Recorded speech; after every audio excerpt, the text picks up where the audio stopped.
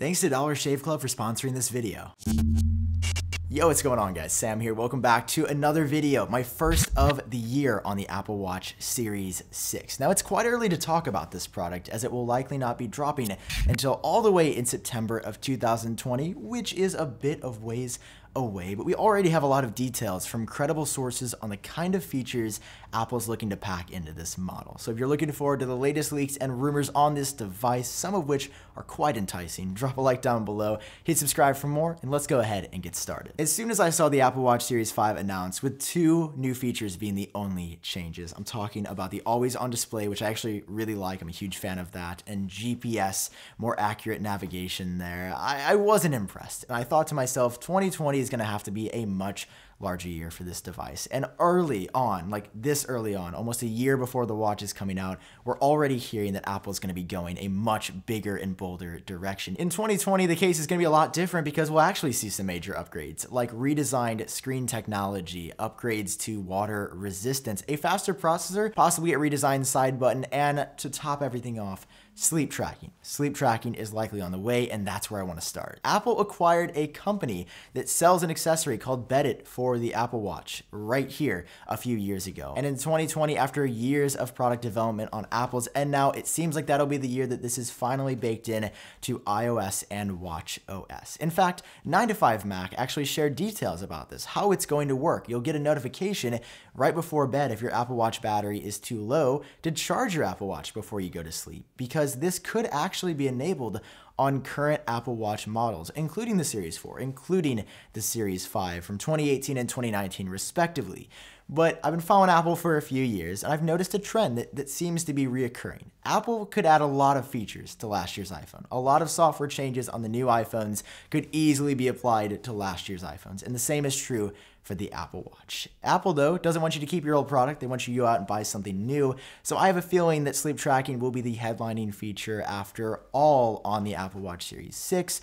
But we still got a few months of software development prior to iOS 14 and watchOS 7, so they could surprise us with some software enabling sleep tracking there. But regardless of how Apple approaches it, sleep tracking will almost certainly make its way to the Apple Watch in some form next year. Probably second to that is MicroLED screen technology. So this will be the first time it is ever seen in action on an Apple device, and Apple sort of followed the same trend with OLED technology. Before the iPhone 10 ever got that OLED display, the Apple Watch has had an OLED screen since the Apple Watch came out and was initially introduced in 2015. MicroLED allows those panels to be a little bit thinner and lighter while also being brighter but less power hungry. Eventually, Apple actually plans to bring this technology to the iPhone and likely all other Apple products, but they're going to have a lead time of about 2 to 4 years based on this report for the Apple Watch. I'm hoping that Apple's able to do what they did with the Apple Watch Series 6, like what they did with the 2019 iPhone 11 Pro,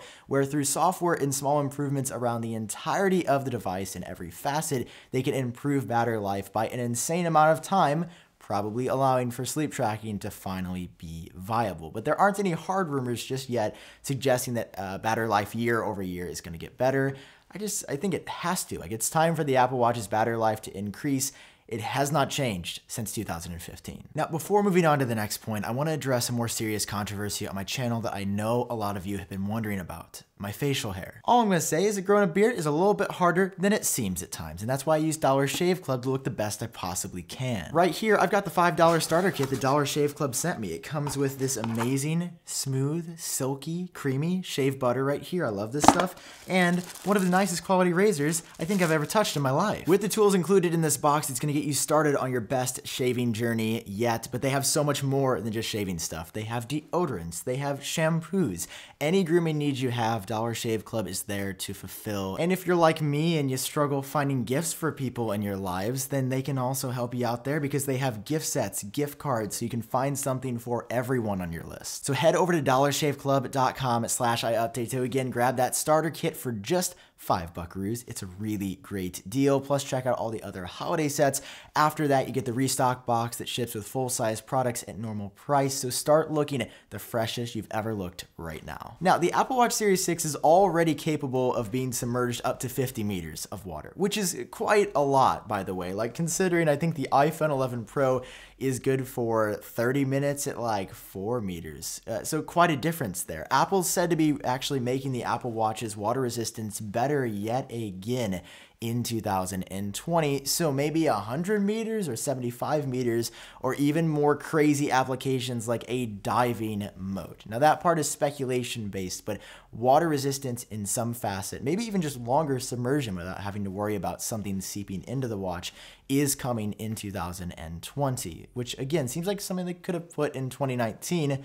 Just didn't happen. On the side of the Apple Watch, you have a digital crown and a side button, and I've been reporting on this rumor for like 3 years now, so I feel like it has to come true because Fast Company, I'm not gonna let them forget about this one that they said it, put out an article that said the side button would be going solid state, meaning that when you pressed it, the button itself would not actually move. The watch would simply vibrate and let you know and make you feel like you were touching it, so that with less moving parts, it's less likely to break, and also it could be more water resistant. Now, hearing already that the Apple Watch Series 6 is going to have greater water resistance, you would want to close off as many holes or gaps as humanly possible. So after such a long time, they were off by a few years, but that button, the side button on the Apple Watch Series 6, is likely going to go solid state and become just like the home button on the iPhone 7 or the iPhone 8. And rounding out this list is a rumor that generally I would throw in like a 2-second segment at the end of a video, like, oh, and by the way, it's going to get faster.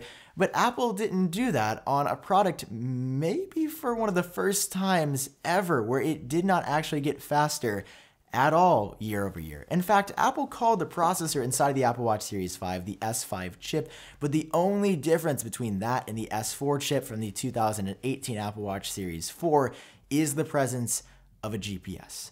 That's the only difference. That was worth an actual processor name change year over year because it looks bad if Apple would put an S4 chip in the Apple Watch Series 5. I was really disappointed to see that not even processing power increased year over year on the Apple Watch. Not that it necessarily was needed, but that it'd be an added bonus for paying a few $100s for a watch. With the Series 6, on top of everything else, on the water resistance, on the sleep tracking, on the redesigned display, and possibly the updated solid state side button, processing power should be increasing as well. So if you're in the market for an Apple Watch with the holiday season quickly approaching, you may want to wait, hold off, get a smaller gift like Dollar Shave Club for somebody in your life, because the Series 6 is already looking so great and we're a good 10 or 11 months away still. Those are the latest leaks and rumors that make me excited for the Apple Watch Series 6. Thanks again to Dollar Shave Club for sponsoring this video. Check them out at dollarshaveclub.com/iupdate. I've been Sam. I hope you're doing well, and I'll see all of you in my next video.